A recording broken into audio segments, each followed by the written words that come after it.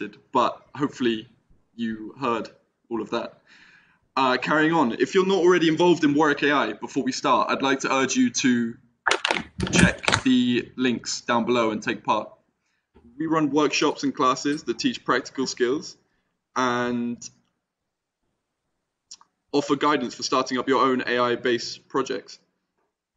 We have a careers team that will help you find work in what I consider to be one of the most exciting and future-proof industries. We also host events with academics and professionals who are using artificial intelligence to revolutionize the way that work is done in their area. Just in case you didn't catch the beginning of that, I wanted to let you know that Warwick AI Summit is a series of talks and workshops that are on a wide range of topics that share the common theme of machine intelligence.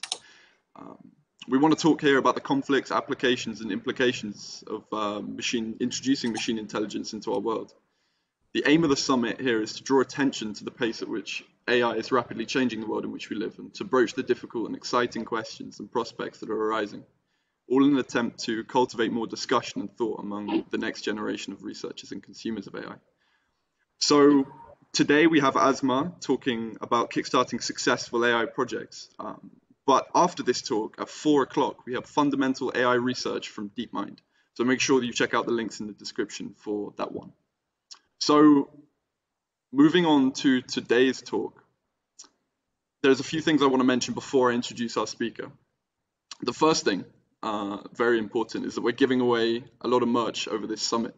So if you're interested in winning hoodies, MATLAB merch, Amazon Echoes, then ask questions in the chat, and you'll have a good chance of getting your hands on some stuff. We'll pick our favorites and we'll get in touch with you. So the second point I want to make is that this event is in collaboration with another society, and that's Warwick Entrepreneurship Society. So before I introduce Asma, I want to quickly pass over to Andre from Warwick Entrepreneurs, who's going to give a little introduction to his society. Hello, everyone. We're really excited. We at Warwick Entrepreneurs are really excited to hear from Asma today. While we don't know much about artificial intelligence at Warwick Entrepreneurs, we're always willing to learn, and especially from the best in the field as Asma is today.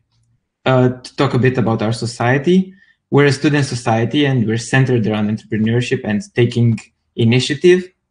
We run numerous workshops and events. We've already had 2 this term with 3 more coming up. And we pride ourselves on the fact that we encourage our members to develop their own projects, even if they're just starting out with us. We're really looking forward to this event, and we hope that we will collaborate again in the future, as collaboration is what drives innovation. Fantastic, Andre. Thank you so much. So let's get on to the reason we're all here, which is Asma Ibrahim. She's a specialist in system engineering, cloud computing, and cognitive computing. And she has a wealth of experience working with large companies, governments, and startups. For over 4 years, Asma has been working at Vodafone, where she's worked on their AI and machine learning solutions. Over the last year, she's been working as the product owner for one of Vodafone's AI-based digital solutions, overseeing a development team. Her workshop today will overview design thinking. How can you dissect and optimize the development of a project? How can you define, analyze, prototype, and test the solution to a problem? Asma will be discussing all of this with reference to an AI case study. So without further ado, I want to hand over to Asma. Welcome, Asma. Oh, I'm so excited. Thank you, actually, Joe, for this amazing introduction. And thank you for your invitation, definitely. So I will start directly in our 1-hour presentation. I will give you the procedure about the 1.5 hour, what I'm going to cover today, and how we can, all of us, get the most benefit from it. So you can say, the presentation is called Design for AI. Okay, so what's the relationship between design and AI? Is there something like common between design thinking and AI? Is there a link or something like this? Let's see together. So I will give you an introduction about AI, what is artificial intelligence, and you will tell me actually, because everyone now do even research, looking for a job, or even do some development that's related to machine learning and AI. And due to COVID-19, all of us see how much the market has been transformed to consume the digital application, and how much ML technology foster this actually transformation. Let's see. So I'm waiting you to tell me what is the definition of artificial intelligence from your perspective. What are the common applications that's contained actually AI technology now? Are we using them or not? So then we will talk about, okay, AI application, it's an application. So is there a way or process to develop it? So what are the life cycle of AI-based application development? Then we will see what the link actually between design thinking and AI application development lifecycle. So we have 1 hour. You will hear too much, and you will hear my voice too much. Might be a little bit noisy, I do not know. And you feel free to ask me whatever you want, and I will check your question during the talk to tweak the talk to map it with your expectation. And you have half an hour to ask whatever you want, and let's make it like a discussion or conversation more than Q&A. So let's start, and here your turn. I will ask you guys, what is AI? What is artificial intelligence? I see a lot of audience. I see Frank, Andrew. So I expect someone to tell me what is the definition of artificial intelligence from your perspective. Hello? I'm waiting. I will give you 1 minute. There will be a delay in the fact that there's a 30-second delay on the stream, so they'll hear your question, and they'll be answering in the chat in about 30 seconds or so. So in the meantime, I can give you my interpretation of artificial intelligence. Machine intelligence is cognitive processes that are taking place in like a machine substrate rather than a biological substrate. So any sort of process that you do in everyday life can be broken down into a subset of sort of decisions, and representing that sort of knowledge in a machine system, and then making those decisions in a machine substrate is kind of the basics of it. Where you draw the line between sort of consciousness and machine intelligence is difficult, but it looks like we got somebody in the chat. So I don't know if you can see that one, Asma. Yeah, I can see OJ, but yeah, you have nailed it, by the way, though, and I will read what have mentioned by OJ. The theory and development of computer system equal to perform tasks normally requiring human intelligence, such as visual perception, speech recognition, decision making. And you can say this like, okay, the best answer you can get on a question like this in a talk, to be honest. So let me share with you my simple actually definition of AI. Yeah, you will say that artificial intelligence is an era of computer science to emphasize the creation of intelligent machine that capable to work and react like human, as you have mentioned. Some of this activity could be learning, planning, do problem solving, decision making, even speech like a human, or do image recognition, image detection. So it's like, okay, you can say imitate the human capability. So we have a brain and we have this kind of sensor like eye, talk, like tongue using for talking, like our hands to catch things you can sense using your hands, and so on. This will move us to the next slide, which is talking more about, okay, cool, AI, it's like technology. So what about machine learning, natural language processing, and computer vision? To have all of this capability, you need to have a set of algorithms. Algorithms such as machine learning. So when we talk about machine learning, it's at the sign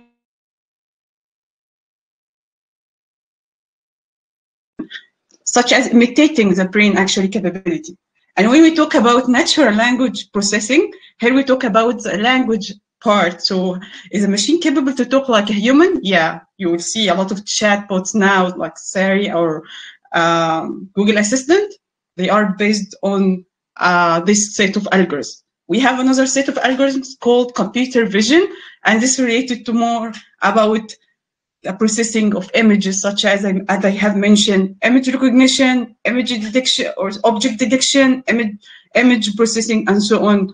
So you can summarize that AI technology includes a set of algorithms such as machine learning, natural language processing, and computer vision. You can see it like a high-level summary of the technology under the big umbrella of artificial intelligence. So the next question from my side, to be honest, how many applications that we are using now is based on AI? So Joe, as you are the one who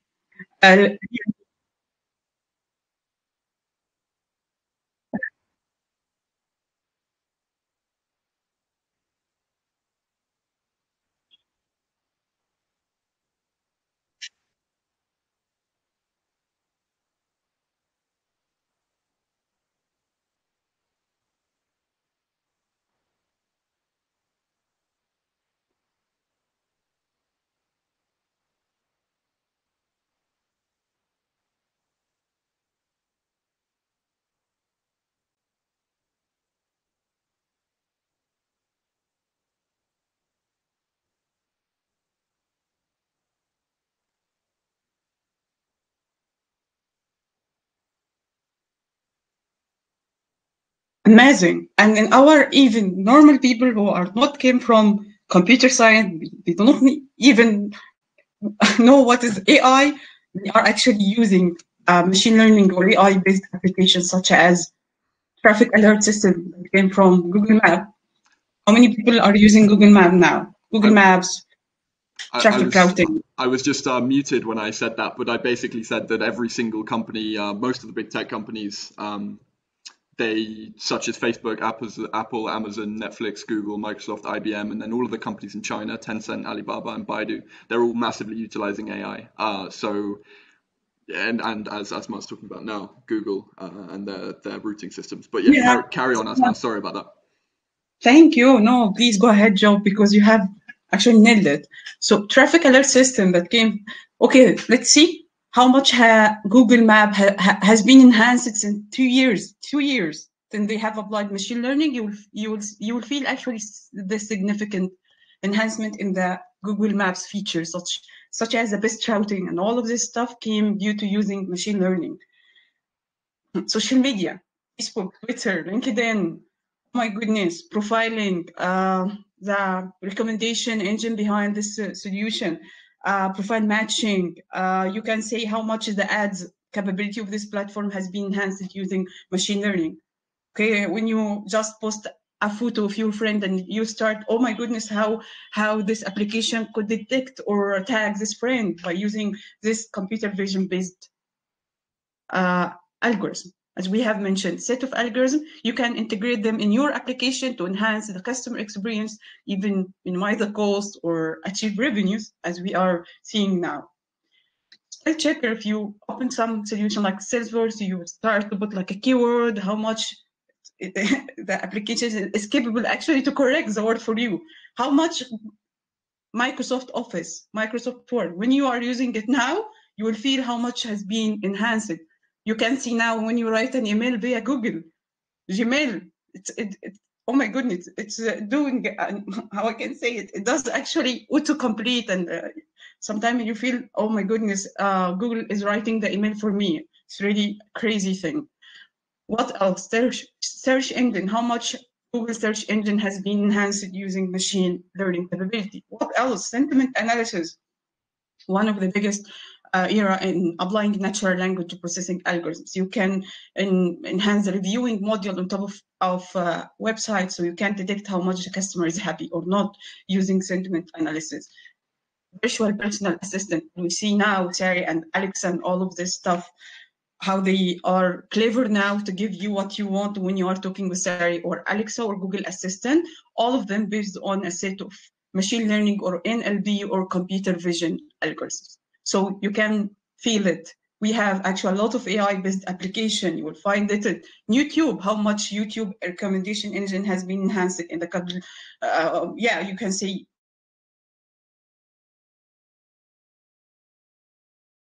you can just watch this video, oh my goodness, sometimes you find a next video, it's mapped with what you have started. But you can protect yourself by the way to prevent this application from storing your data.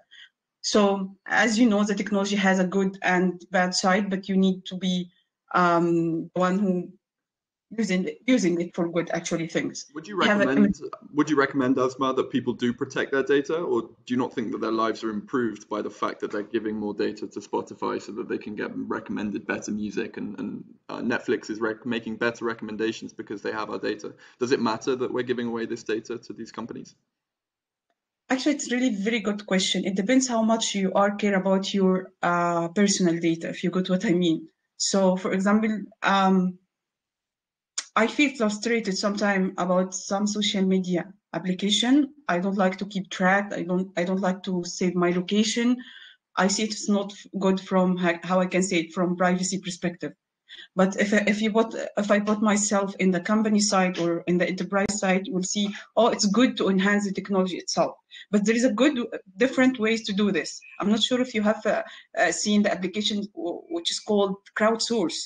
This has been published by Google. They try to get the customer feedback on top of their application to enhance the machine learning capability behind this application. So I see it's a good way to collect data, if you get what I mean. So sometimes you need to be careful, and not all of application you should use it. But if you use this application like Netflix and YouTube and gives you a benefit, I assume you can, oh, okay, I share this information to pay for getting this benefit. Not sure if I have answered your question or not, Joe, but it's really different angles you can see this answer. Image classification, like detecting, is it a human or is it something of like a cat, dog, frog, and so on? This based on computer vision application. But let's agree, if there is like a kind of categories of AI. We are not in the super intelligence era yet, but we have achieved what is called artificial narrow intelligence. You will see actually this kind of prediction, recommendation engine, self-driven car, even intelligent chatbots, and all of this stuff have been validated or proved from the technology perspective and from industry perspective too. In artificial intelligence or artificial general intelligence, the one is related to Sophie robot, and oh my goodness, you can imagine if the machine becomes self-aware, the point that you have mentioned it, Joe, at the beginning, how much do you feel if the machines start to be self-aware about their capability and so on? So we have this kind of Sophie robot. They try to achieve what is called artificial general intelligence. About artificial super intelligence, the machine or the software that is capable to do beyond the human can do, we are not yet from the industry perspective. I'm not talking from research perspective, because I'm sure from academia there is a lot of trials now regarding this aspect. Even the machine consciousness and all of this stuff, you'll find a lot of Japanese company or startups focusing in this era if you are interested about them, Joe. Okay. We have mentioned at the beginning, the AI application is an application. So I want to okay, I don't like to present this slide at the beginning, but it's okay. I want to ask people. So what is the difference between traditional application and AI-based application? I think that the AI application, it has to, and this is from an entrepreneur's point of view, not a computer programmer, but the AI application has to continuously improve itself and to learn from its users. Other, like in comparison to a traditional application where a human has to interpret the statistics and to interpret how to make changes for the users, whereas the artificial intelligence application can make those changes by itself. Yeah, it's another actual side. Thank you, Andrea. Yeah, definitely. So you are talking here about data, such as having like a kid. You try to learn them. The learning process never ever will stop. You keep learn your kid about what's new. You give them data and all of this stuff. So it's about data.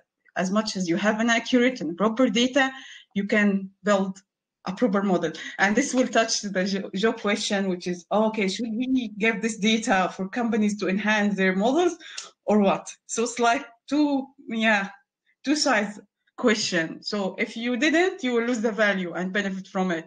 If you did, it might harm your data privacy or something like this. So you need to measure it.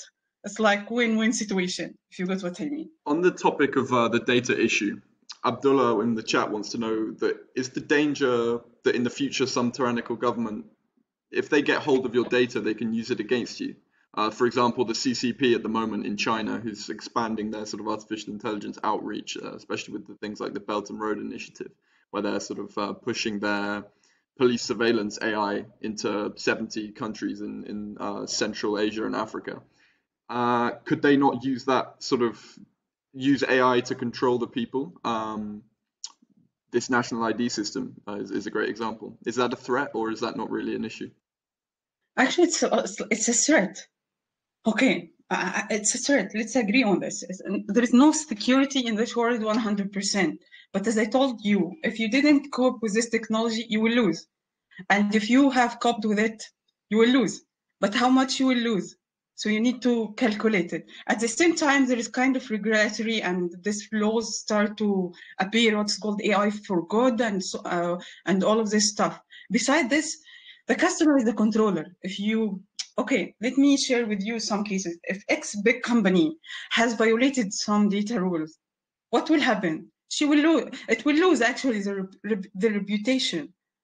So you are the controller as a customer. If something like this happened from a big company, you will start to, no, I will not use their application. Definitely you will lose. So I'm sure that the company are very careful about using the data. Even in my company, we really very careful while we build this kind of application. We do what's called data classification. There's one C1, C2, C3, C4.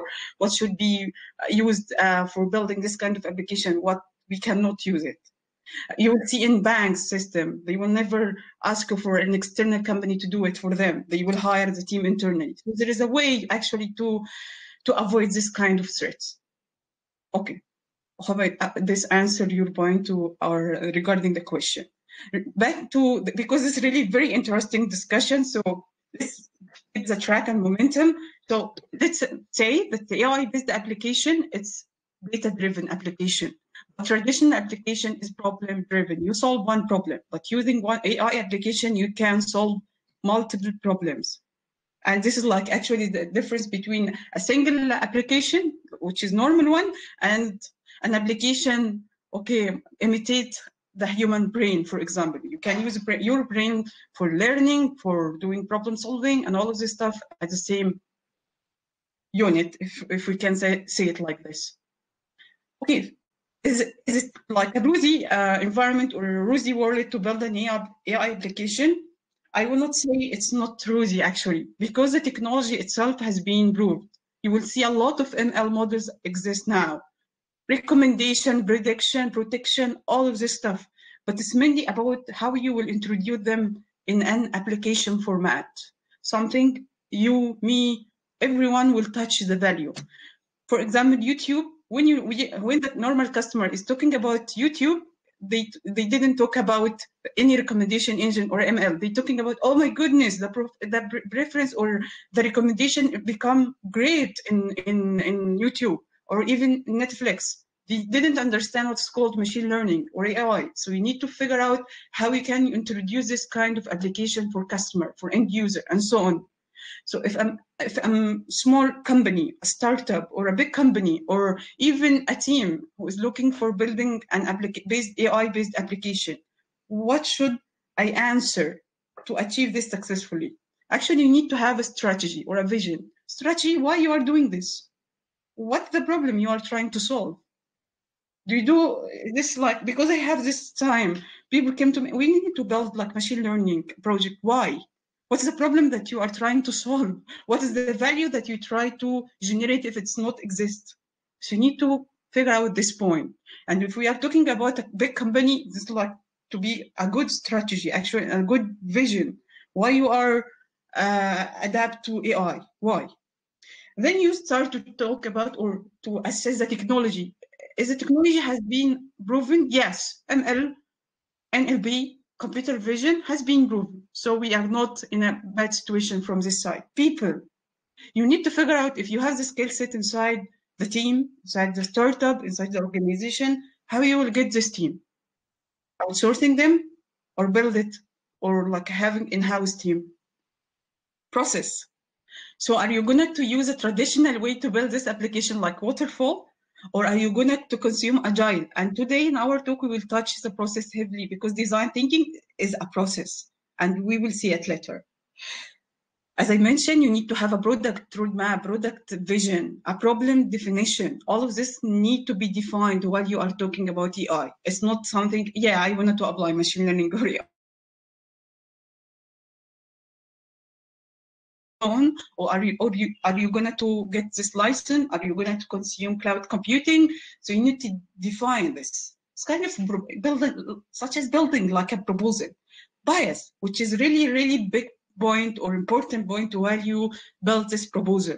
You need to be careful about the data bias, about the model bias, because you might train your, it's actually, if you are going to train your kid to love something, they will be biased to love it forever.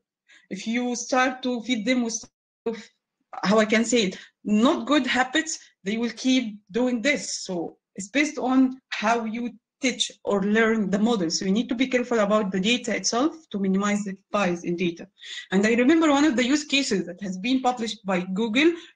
They try to do a tool to do kind of resume scanning or like profiling and so on.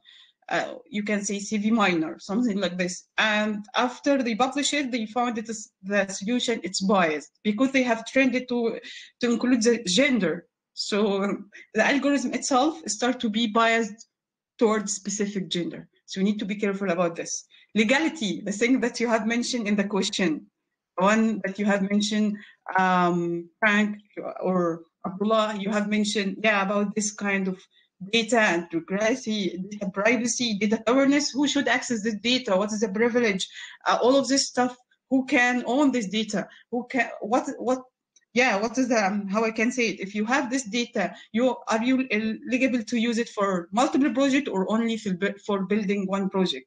If you remember, one of the biggest or common application that I have, I'm not sure if I have mentioned at the beginning or not, it's an application to collect photos of people or images, then it's predict your age or your photo after 50 years or something like this. So, okay, how much your data will be used for other applications. So this kind of application, Joe, you need to be careful about using them. So because you do not know if your data will be used or consumed for another application, which might be illegal or something like this. This kind of aspect need to be considered while you are working in building AI-based application. Nice. Sure. Just a quick question on that note. So this is sort of an AI-based application, but how do you know if you're starting a startup? So there are students in the chat that are working on companies. If they're working on a startup, how do they know whether their startup is destined to be an AI-based startup or could be augmented with AI? Or because you said that there's a lot of cases where you just ask why would you want to use machine learning for this project? It doesn't make sense. But what are the factors that mean that it would make sense or it wouldn't make sense to use AI in a project? What are you looking for when you're thinking machine learning could really help here? It's really another very good question, Joe, because this is what we are going to cover in the process, how the design thinking can help you to articulate and understand the business problem from the beginning. So you will invest your effort, time, cost in the right direction. So if you allow me, I will keep this question and I will answer it during next slides. Thank you. So moving to, today we will focus in the process. Okay, how we can consume design thinking to tackle the point that has been mentioned by Joe and other points. I will share them with you.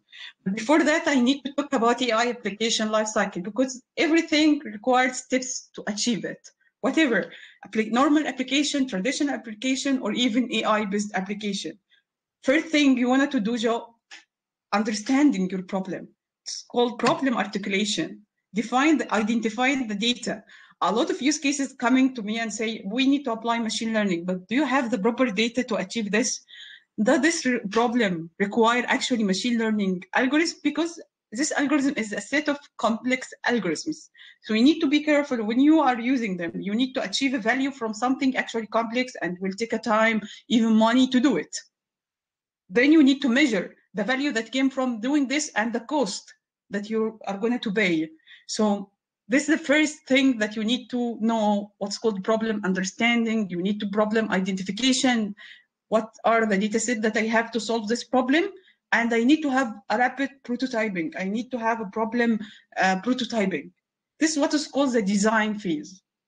So we are designing. So I used to mention this actually example. When you are going to pick up a suit or a dress for something, for you wanted to attend like an important appointment, and you wanted to have this unique suit or dress. You are going to for a fashion center and ask them, yeah, I need to have this model. I like mock up in their way and so on. So they are doing designing before giving you the end product. Am I correct? Or you are going to say, no, I will get this dress and go.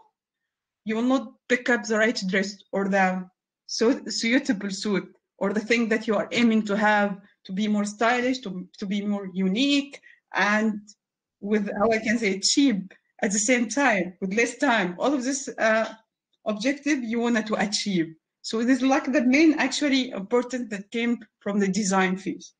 Then you came to the development. Okay, I agree. This actually application will require machine learning algorithm, and most probably it will be a prediction model.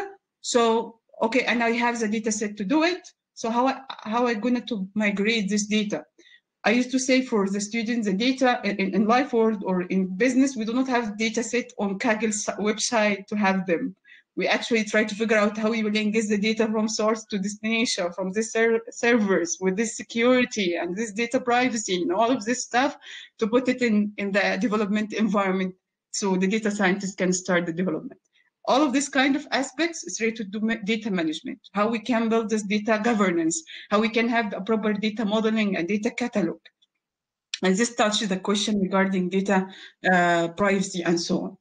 Then the easiest actually phase of this life cycle is the model development. Guess what? Because it's like the phase that all students are focusing on having an experience on top of it, but it's really the easiest one among these phases, the model development. And then we have, I can say, the third difficult phase, which is called the model consumption. As I mentioned at the beginning, people don't care about what you are using behind YouTube application. They want to feel the feature, touch it, and get the benefit from it. So you need to be careful. Okay, how I can present this model for customer? Is it web-based application? Is it mobile application?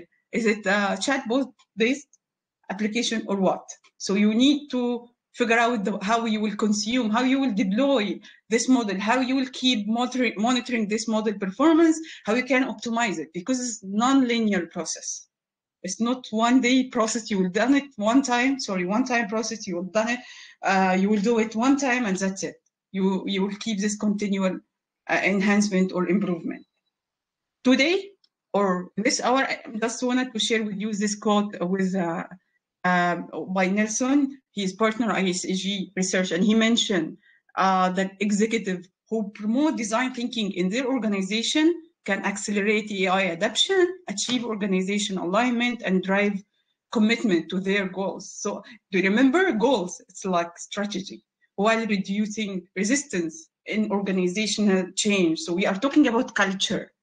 So spreading the design thinking inside your team or among your team or organization, startup, it's a culture. So, and this culture would help you to build it quickly when market time to, when I say market, I'm talking here about time to market. And this is really important. Minimize the cost, because the cost of building this kind of application is really expensive comparing them to normal or traditional application. So this like quote you might, it might be interesting to hear. So what is design thinking? Oh my goodness, I used to do this mistake and present the solution before or the answer before the question. So I would like to ask you a question. What is design thinking?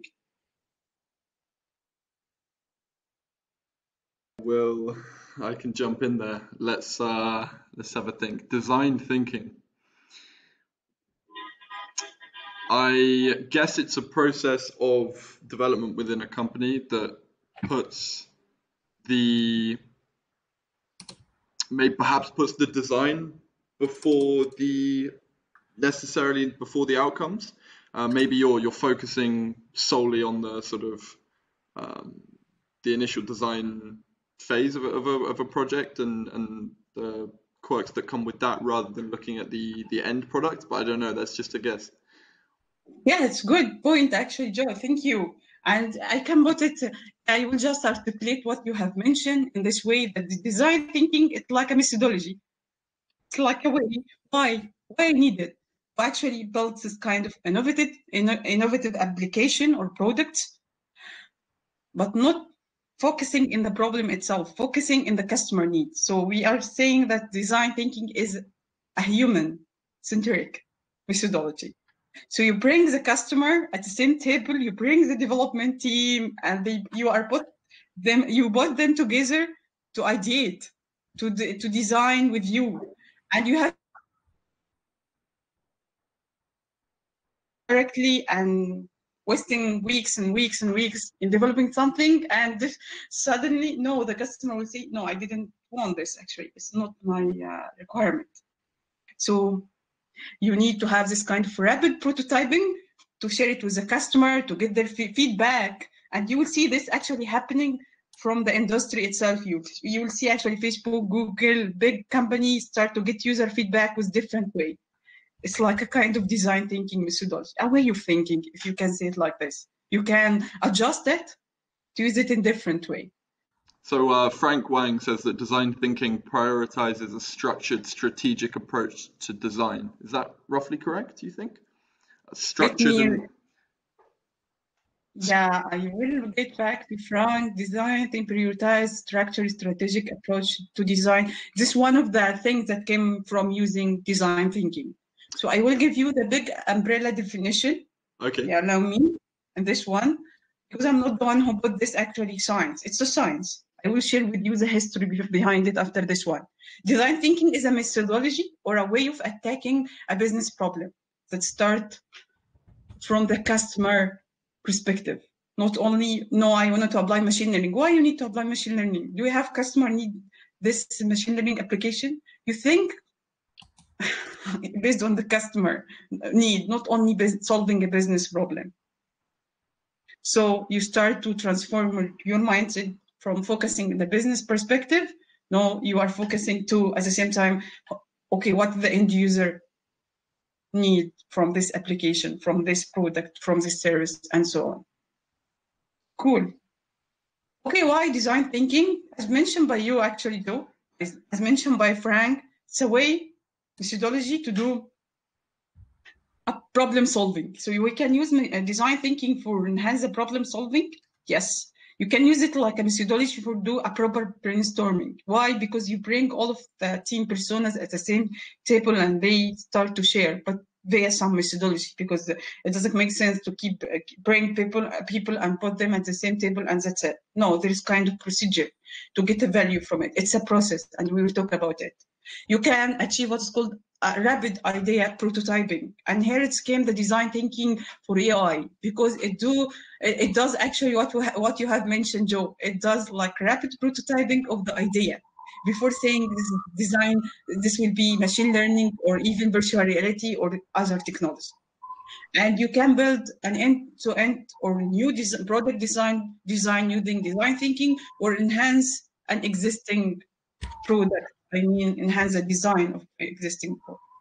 Then we will move to the design thinking process. To achieve this methodology, I need process, I need steps. Okay, my grandmother learned me from, actually learned me a big quote. If you wanted to solve a problem, you need to identify the problem. You need to know where is the problem actually to be able to solve it. Don't focus on the solution if you do not understand the problem properly. And this actually all of us, all of the human, sometimes we are focusing in solving a problem, most probably not the right problem to solve it, actually. So the first phase of design thinking process, it's called understanding. How much you are empathetic, how much you are listening and hear the customer voice and, okay, sit down. What do you want? Actually, I need this and this and this. So all the time we are stuck in the business between the customer need and customer want. The customer came to us and say, I want this and this and this. Actually, it will not end up that's not their need. So we need to pick up their need from this conversation. So the first phase of this process is understanding the problem, as understanding the customer need. Start to deep dive in understanding the problem. Once you have understanding the problem, you can list different points under this problem, and you might end up with multiple problem. Then you need to pick up the right problem. So we need to define, to be more constructive and select one problem to work on it. And this problem, you can do a prioritization, as you have mentioned, Frank. You can use design thinking methodology. One of the activities is how do you do what is called heat map to know, what is required for customer now. And there is what's called SMART goal. It's like the SMART goal should be measurable, achievable, timeable, and so on. After all of this, you can start ideation. You can then talk about technology. Actually, Joe, you can say, Andrea, I will use machine learning, might be virtual reality, might be IoT, and so on. You can dream. Keep the team prototyping. It could be like in a paper, it could be a mock-up via an application, it could be a model up and running, and then you will have the test phase to get a feedback, rapid and quick feedback from the customer as much as you can. And this process has been defined by Stanford School, and they have actually design school. I cannot remember the date even. It seemed that 1099, something like this. I don't like to put something inaccurate, but it's not like an old process, not something new. Disagree that this process non-linear process, because you might pick up one problem, start to work on this problem, do ideation, and then, oh no, this is not the right problem to work on top of it. It's not feasible, it's not applicable, and so on. You might reach out the prototype phase and you end up, no, I need to return back and do ideation again because this prototype is not feasible, for example. Once you, for example, reaches the test phase, you might end up, no, I need to do some change in the prototype. I need to return back to ideation, and so on. So it's a non-linear process. And Mr. Nelson Norman Group in 2013 has added what's called implement. So you can, after this, do implementation. You can do implementation actually in test phase. It's a part of, you can consider test phase is a part of implementation. I will get back to YouTube to make sure I'm audible and everything is okay. Okay. So did you hear about design sprint term before? Tell me if you have heard about this term before. Yeah. You heard about design thinking. And sprint is common in Agile. Yeah, Joe, you have mentioned, Tell me, what is design sprint? So in software engineering, a design sprint is where you lay out your goals for the sprint, which is usually a 4-week period, and you set out an objective for the end goal. You dissect the workload into sections, and then you start the sprint, and you attempt to finish the work in the sprint, and then you deploy the product. So you push the software to production, and then you analyze whether you've met all your goals. You do an analysis of the previous sort of month, and then you move on to the next sprint for your next goals. And it's a sort of way of releasing code into production at staggered rates. That's the context of software engineering, so it might be different in design thinking. And awesome. Also, actually, sorry, go ahead, Andre. There's the agile methodology, where you meet every morning and you discuss what you need to do that day and what you've done the day before. Okay, yes, exactly. Thank you, actually, because you have actually inspired me to give another definition might be today. So design sprint, it's one of the sprint you have done when you have a software as you or application, as you mentioned, John, Andrea, I wanted to develop it via agile methodology. We used to have this backlog. We have sprint planning, and we start to meet daily, what's called daily stand-up, and track the development, correct? Okay, but you will end up that you might have started the development phase early without validated the business problem, as we have mentioned. Okay, is there what's called design sprint? Yeah, you will actually reserve one of the sprint to be a design sprint. So you will say, yeah, the first sprint, it will be a design sprint, and we will put the team together to do to apply design thinking process, to do a rapid prototyping and validate the idea and get all of the benefits that I have mentioned at the beginning before starting the development. So this term has came from Google in 2018 by an internal team. Actually, Google Venture. I remember the one who is called Jack Knapp and John. They start to say, fine, we have design thinking, we apply agile, we need to allocate 1 week of the design of the sprints, I mean of this 3 months sprints, and we will name it design sprint. And during the 5 days, we will do what is called understanding, definition of the problem, and doing ideation, prototyping, and testing this machine learning model, for example. So you can build and test a prototype in just 3 or 5 days. Why design sprint? Because we have mentioned why design thinking, to do rapid prototyping, and the same rapid solving big challenges. Big challenge could be we didn't understand the problem. We want to do a prototype. We want to validate the customer input. All of this we can categorize as a big challenge, or even creating a new product or improving an existing one. Cool. So just like the process that has been provided by Jack Knapp, is in every phase. Okay, Asma, cool. I'd like to understand my customer, but can you give me some activities to do with my customer to understand this thing? Yeah, I need a set of activities. So in every day, we do a set of activities. We end up with an outcome. So the first day, we end up what is called map. Second day, we do sketching. And fourth day, which is called ideation. So we decide which idea we should go through it. And we have prototype. So we will start this kind of prototyping of the backup or selected idea. And we have this testing with the customer. It's the same. Okay, fine. That's good. How we can start? Then all this like theoretical thing that you are mentioning, it seems that there is something good we can have from design sprint or design thinking. But how we can start? You need to have a team.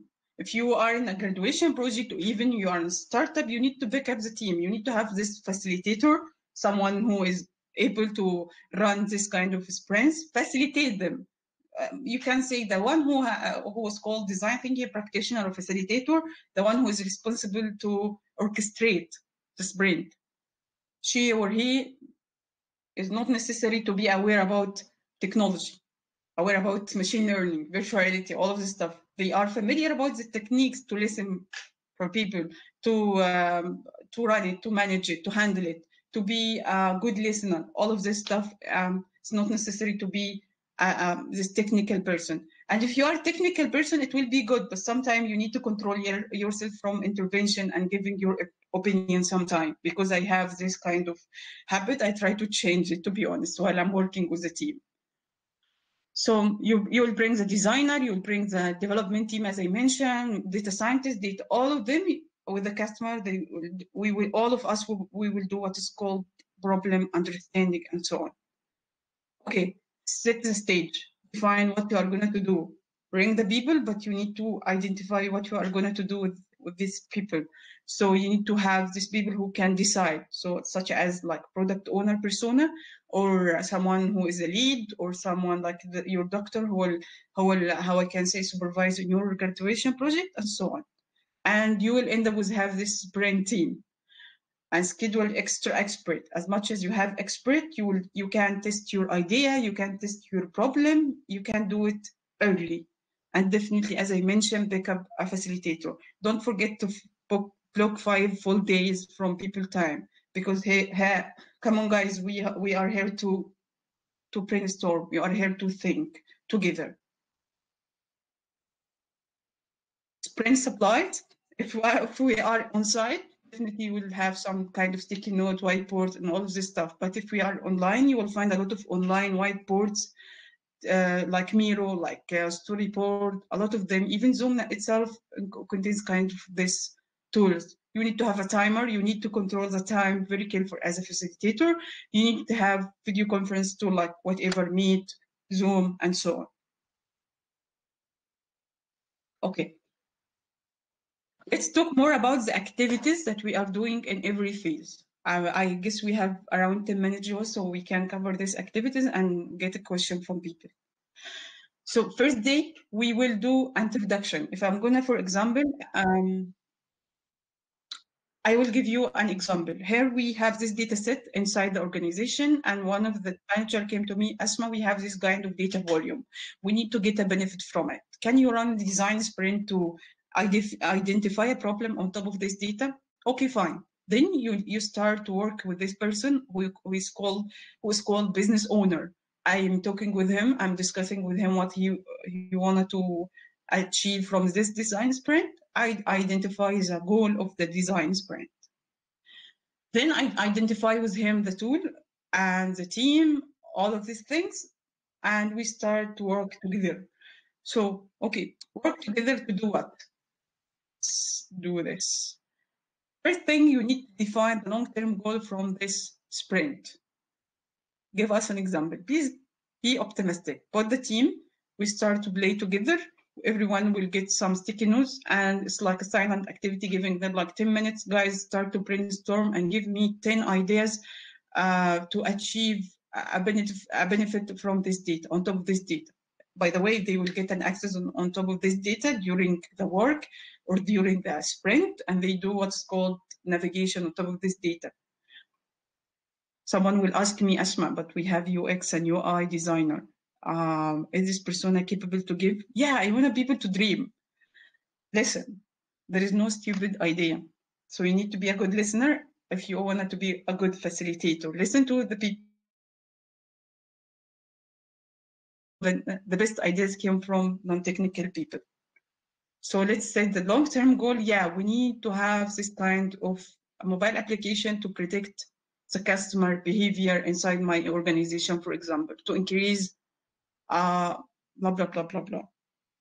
Another goal, and so on. We start to vote, and we have this decider to define which goal we will go through it. We have the business owner. We have all of these people to decide early.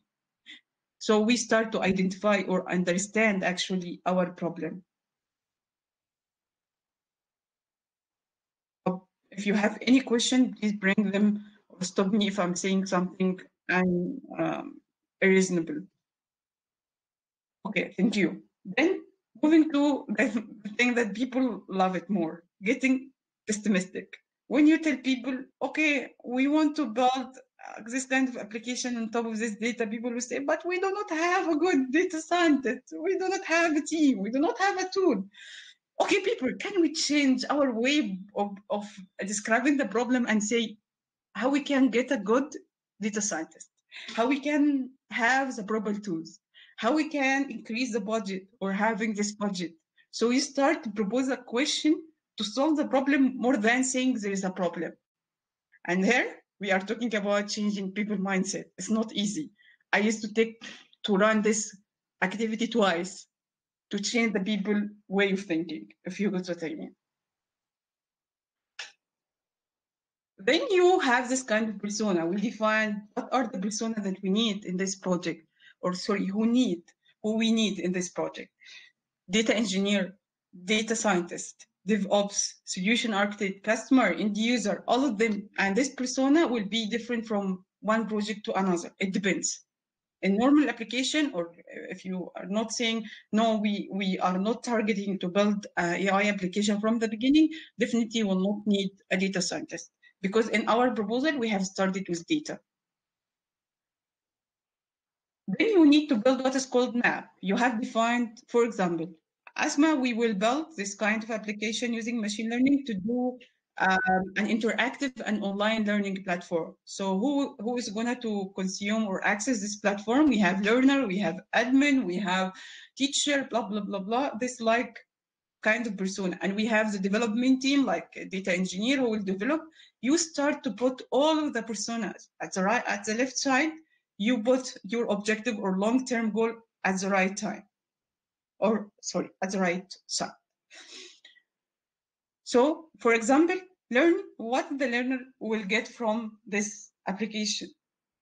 Yeah, I wanted to sign up, to log in, to search for a course, to register, to auto researching, auto how I can registration, do this kind of profiling, do recommendation for the courses that I can get it based on my historical data and so on. This is called the map. So you can draw the map such as like if you are on site and you are running an on-site design sprint, you'll end up by using this kind of whiteboards. Or you can use some, as I mentioned, Miro or storyboard to draw this like visual online tools. Okay, cool. Do not forget to ask the experts. Once you have defined long-term goal, define the sprint question, draw the map, ask the expert. Get back to the business owner, get back to the doctor who is responsible or guide you during the graduation project. Get back to a team or test user, something like this. There is a different way to define the expert based on the application that you are going to build. Don't forget to run activities called How Might We? How might we? So one of the business, the sprint question was, okay, how we can get a clever data science team. So how might we achieve this? So someone will say, okay, we will build it inside. We will hire people, or we will hire one data scientist. This is one of the ideas, for example. We will hire one data scientist. We will hire data engineer.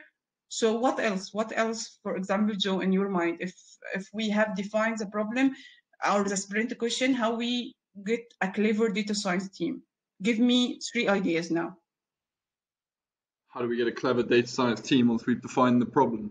So I think the crux of this problem for me is in my sort of experience of working with startups, you have different resources than big companies like Vodafone. So I think the situation would be different in those contexts. I think if you're working at Vodafone and you need data scientists, probably all of the best data scientists will want to work for you anyway. So you could go and find them in the universities. There are students, for example, at societies that are 22, 25 that are keen to get involved in these big projects. So I would definitely look at I would personally look at these groups of people that are passionate. They're passionate enough to go and start a society or be involved in a society. So whether it's student members at Entrepreneurship Society or Data Science Society or Work AI.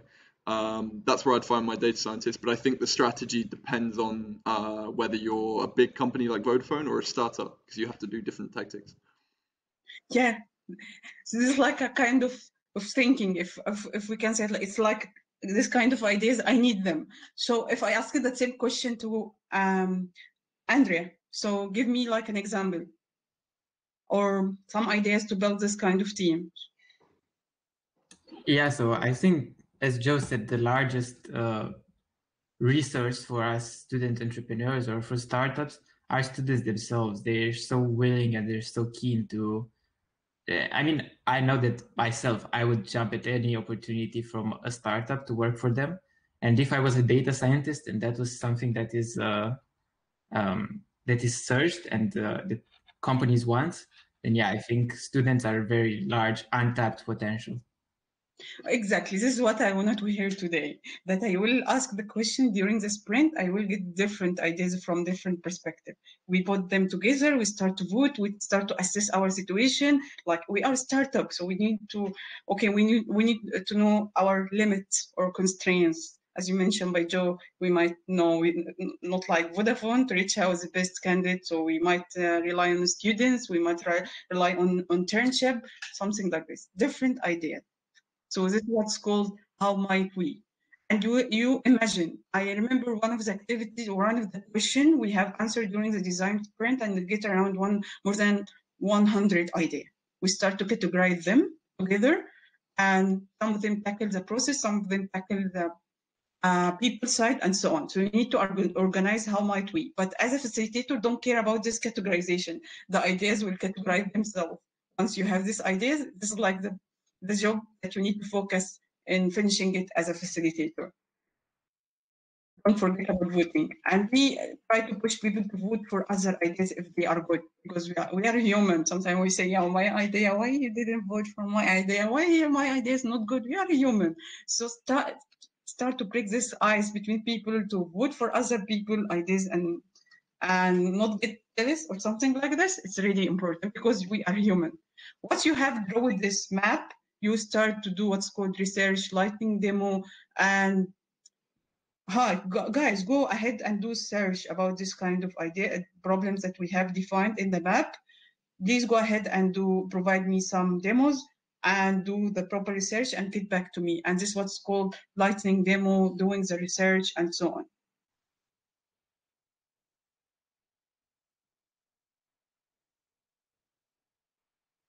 Yes, yeah. I will just go through this section quickly, just 5 minutes, yeah, more.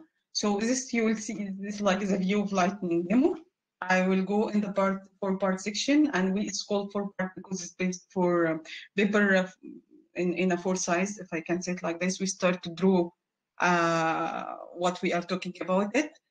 Then you will come to the storyboard, and here we do what's called ideation about finding a solution. How we can do this recommendation, how the application will look like, and all of this stuff. We start to build storyboard and do user test flow.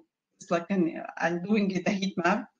I'm just I will go through them quickly. This is like how the voting looks like. It's like the user test flow. When there's a user will came and test our application, what is happening? They will sign up, sign in, search, and so on. This is what's called user test flow. And this is how the story board look like. If you can see, it's like a drawing.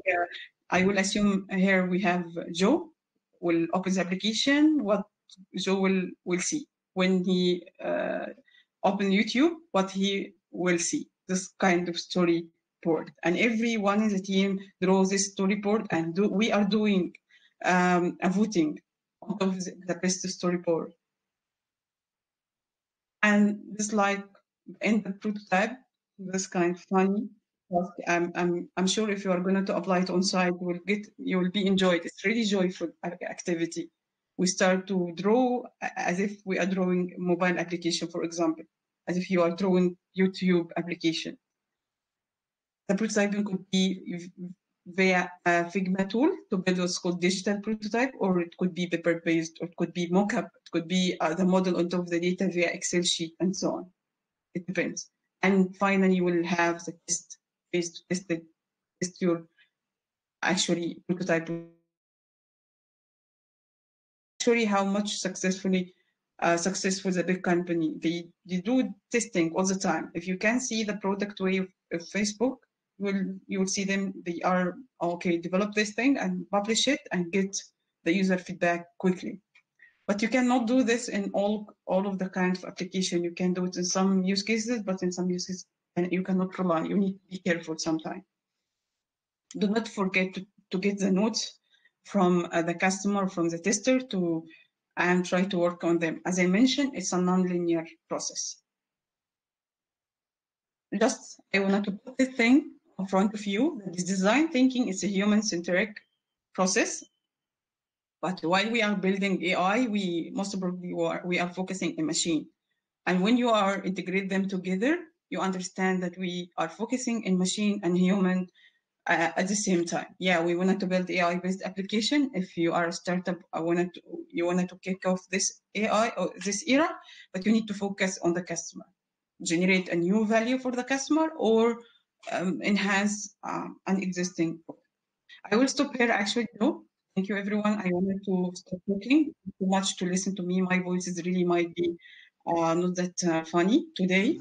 So. No, it's fantastic. Thank you so much. I can't lie that I didn't know a lot about that sort of design philosophy before the talk, but I feel like I know a little bit more about it now. And we're going to write up your talk into a post on our website, so we'll have a sort of overview of design thinking if you're thinking about applying it to if anyone out there is trying to apply it to one of their projects. So do you think that this sort of design philosophy is applicable to small scale projects that are done with, say, a small team of 3 people, or is it just sort of in big businesses or maybe startups that have funding? No, actually, it came to tackle this challenge. The team that they do not have this fund, they do not have this big team, they can rely on design thinking to have this kind of rapid prototyping. Otherwise, if you have X budget to invest it in building a product, and you have invested it in this big actually project or in the design phase, you might pay all this money. But let me put it in a different way, because yeah, I'm just thinking in something else, Joe. If you have this big company and they try to build this big solution, definitely they will put a big budget. Are you staying with me? Yeah. So if you are going to assign a small amount of this budget for design sprint, it will minimize, how I can say it, the lose. If you are going to invest the whole budget in the project development directly. Sure. This is one perspective. Another perspective, if you are a small startup and you have this X amount and you want to go to market, are you going to do a risk and do the development directly? And there's a risk it might be not successful, or just will save a small amount and do kind of small prototyping. Because the prototyping, guess what? You are, it's not necessary to follow the 5 process. You might end up just doing the prototyping because you are fully aware about the business problem. So, for example, you have small data set. You will bring small data set. You will test just the model on top of this data set to do what's called proof of value or proof of concept. And how that, yes, and this how the design sprint could help you to achieve what's called proof of value, proof of concept. Sometimes you need to how I can say it, convince customer give you this actually investment. So you need to show them something. So design thinking will help you to do this. Hope this answers the question. Yeah, as a startup, you kind of have this choice. Like, do you run out of money first, or do you run out of time first? And you have this careful balance that you need to take care of.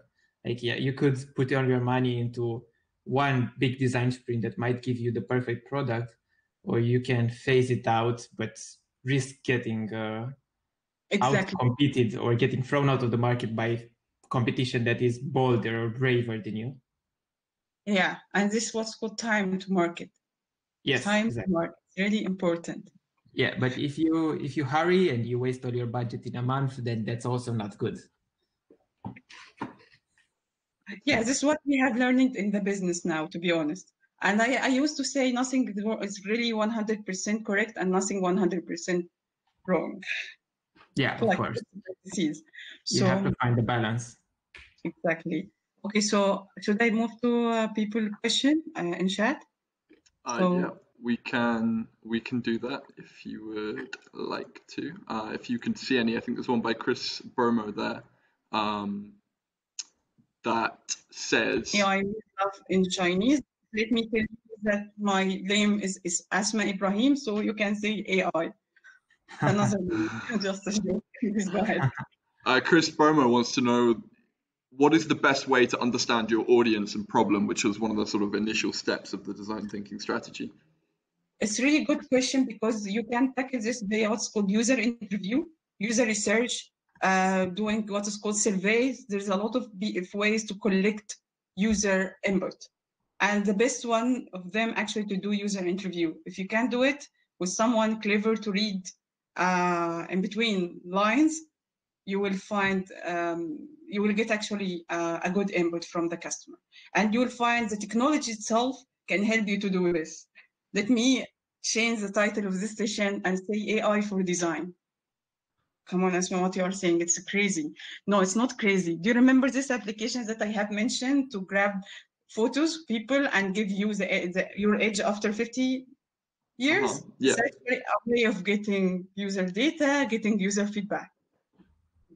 It's a smart way, using the technology. So the technology itself now it's used to get the user feedback and user input. and start to understand what the customer will need after 5 years. Fantastic. There was a question in chat from Frank who says, one of the points you mentioned earlier was that one of the biggest problems we're dealing with now is biased data. I was wondering, or Frank was wondering, in fact, what is there to say that AI is biased and not truly reflective of the population? And if there is a bias that you found, if you're able to identify one, then how do you minimize this bias in your data sets? Okay, cool. It's a really good question because there is now machine learning algorithm has been built on top of this data to detect the bias.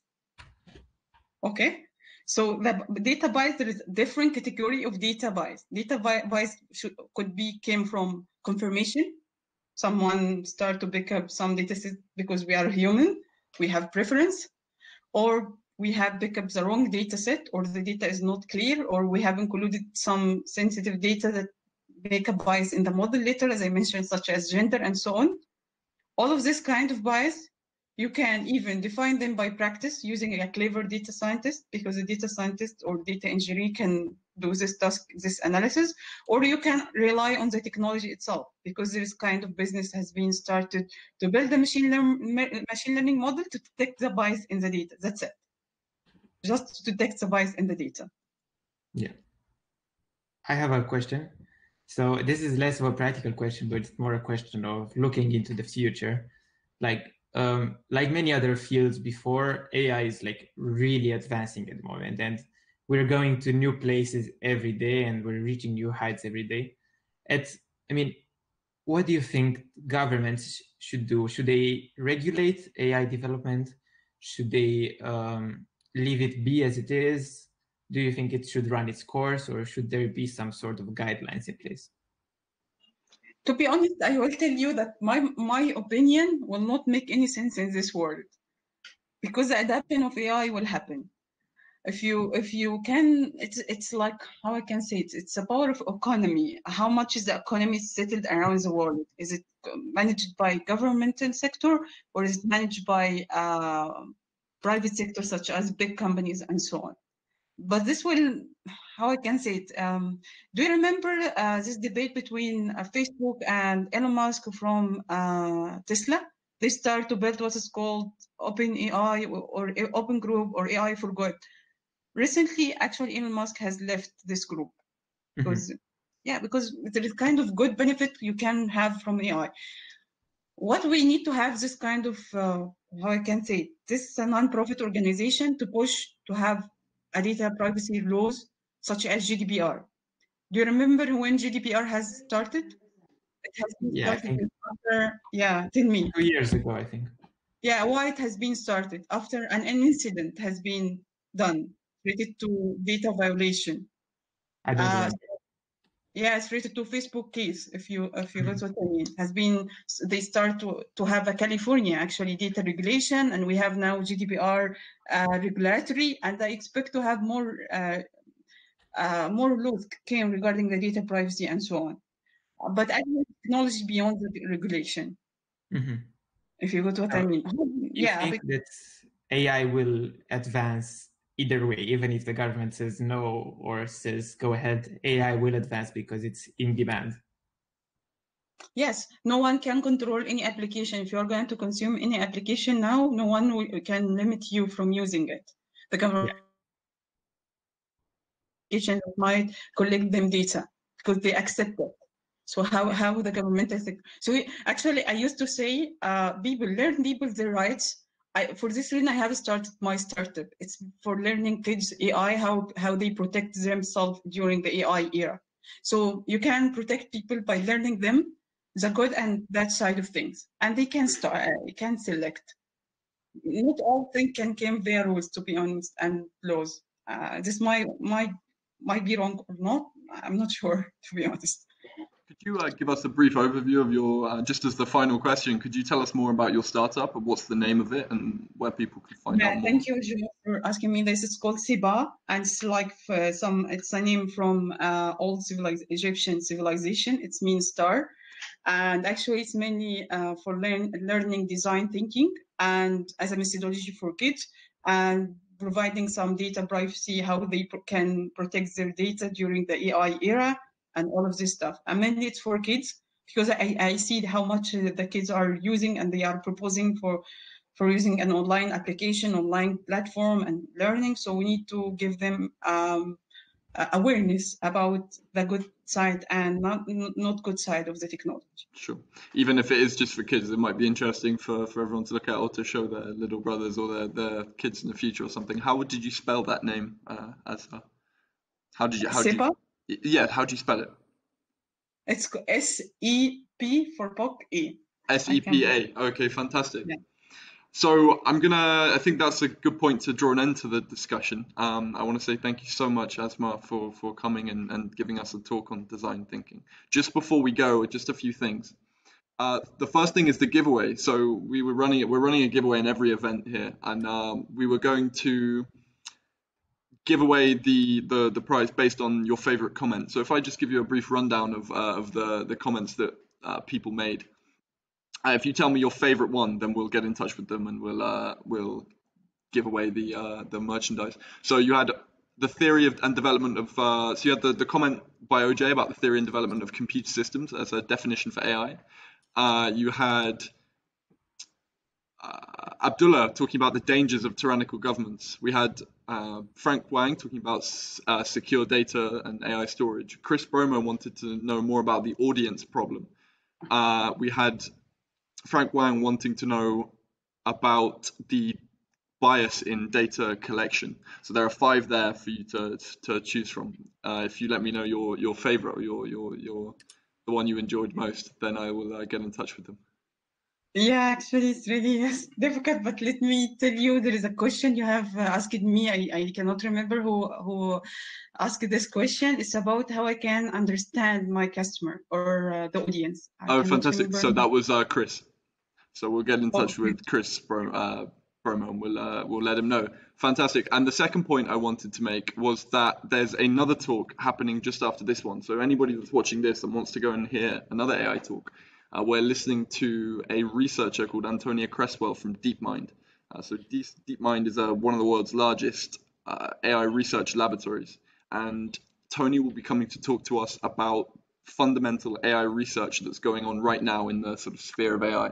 So if you're interested in that, the link is in the description. That will be starting in 40 minutes. So I've got to jump over to that one now. And the third point, I wanted to make is that there's a big Warwick AI discussion going on tonight. So all of the things we've been talking about today are going to be in a sort of accessible format for everyone to come and talk about. So we're going to be breaking off into sort of splinter rooms, and it'll be a fun social event. So that's happening at 7 p.m. tonight. So there's a Facebook event for that on our page. So with that being said, if that's everything from you, Andre, and Asma, I want to say thank you very much to both of you for coming. Thank you to Warwick Entrepreneurship Society for collaborating with us on this event. And finally, thank you, Asma, for taking the time out of your day to come and talk to us about the philosophy of design thinking. So thank you very much, everybody. Thank you. Thank you for the opportunity, Joe, and thank you, Asma, for the incredible talk today. Thank you, everyone, for inviting me today, and best of luck in the coming talks. I will join, actually, DeepMind one. Thank you.